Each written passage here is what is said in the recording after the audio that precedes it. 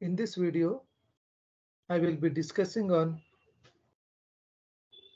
the various coloring rules that are available in Wireshark. Okay, so I will take one of the PKF file. Okay, so this PKF file contains a number of protocols. You can see TCP, FTP, TFTP.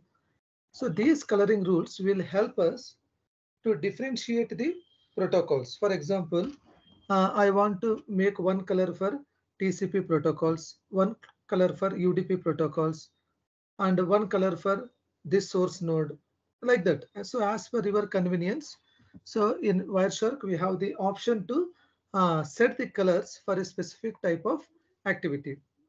Okay, here you can see one icon like a draw packets using coloring rules. If you click this, then automatically the coloring rules which is already available is applied here. If you don't want any coloring rules, just you can click next to that. Again, that one, the coloring rules will go. So I have already set a few coloring rules, so I am just applying those. So now we will see how to set the coloring rules. So here you can see one view option. There you can see coloring rules. Okay, this feature you need to select. So you'll get a menu something like this.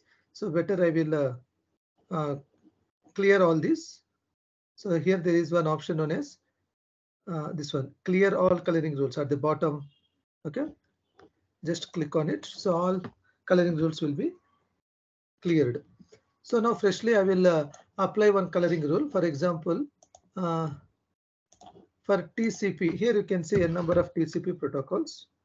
So these are all TCP related protocols. Okay, so I want to apply a specific color for all these protocols. So what you can do, just go to view, then go to coloring rules. So if you want to add a new color, so here there is a plus button, you can see now. Just click on that. So here it will ask the name for that. So what is the name? That is the name we got as TCP. Okay. So what is the filter? For time being, I have not given any filter. TCP itself is my filter. So just type TCP. Okay. So the name for that the name is TCP protocol. The filter is TCP because I have not applied any filter there. TCP itself is my filter. So here just click on it and you can see here foreground and background. So foreground is nothing but the text color, background is nothing but backside color. So foreground I will take it as some, here you have a number of colors also. You can choose if you want a still better color. So I will take four color as some dark pink and background color, that's text color something like blue. Okay, and then I will type okay here. Now you see,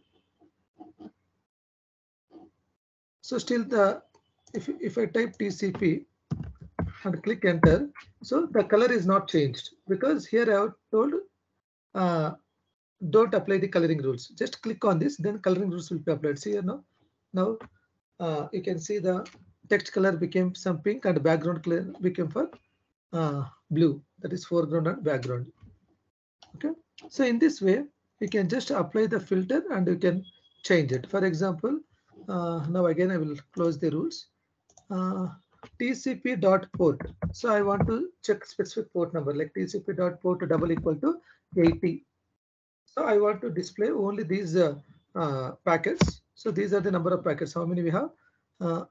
Out of 1483, 477 packets are selected. So these are all what we call that protocols that are having the TCP port number 80.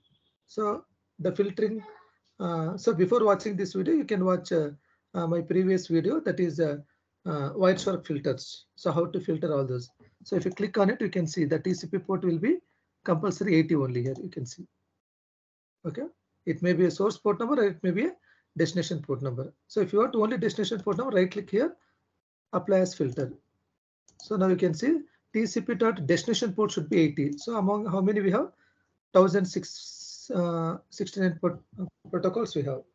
So I want to make only these protocols as one color.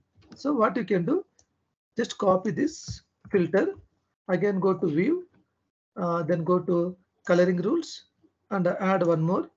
So the name for this is coloring TCP itself. And what is the filter? The filter is TCP dot destination port equal to 80. So now for this, again you can change the color as per your convenience, like yellow, and background color is uh, some red. Okay. Okay. Now TCP dot port double equal to, if you click enter also, you will not get any coloring rules because I have disabled it. Just click on it. Now you can see these are set to yellow and red. So, and if you click only TCP, you will get previous color. This one, blue. So like that, as per your convenience, you can set the specific color for specific filter, and you can add it. So here you can create any number of rules. Just you can add, give the name of that protocol and name of the filter, and then you can create any number of colors. So here one more I want to show. You can even apply the conversation colors. For example, I want to make a specific color for all the packets which are moving from 253 to 10, and or 10 to 253, means the conversation between those two nodes. What you can do, just right click. You can see here conversation filter, and I want to check all the IPv4 conversations. Okay, these are all the IPv4 conversations. Okay, so I want to make all these protocols as one color. Again, same thing you can do. View. Here you can see colorize conversations. So you can make it as color one. So apply the color. You can see all those rules. The conversations will be one color. Here you can see. Or you can, here you can right click, conversation filter. Sorry, color conversation. IPv4. I want to make some different color as per color 3. So all conversations is made as one color. Background you can check. One. So this also, this conversation, if you want, conversation filter. Sorry, conversation color, and then UDP I want. Then all UDP protocols, this color 7. You can see somewhere apply the color. So somewhere it may be happened here. This one, all these are UDP related. So in this way, you can even apply the conversation colors, specific filter packets, all anything else. Okay.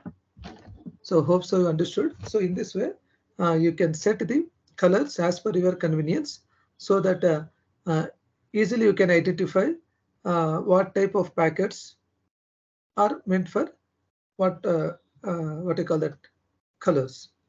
Okay. If you don't want these coloring schemes, then you can just click on this icon, then automatically our coloring rules will be disabled. So hope so you understood and enjoyed the video. Okay, thanks for watching and subscribe for more videos. Bye.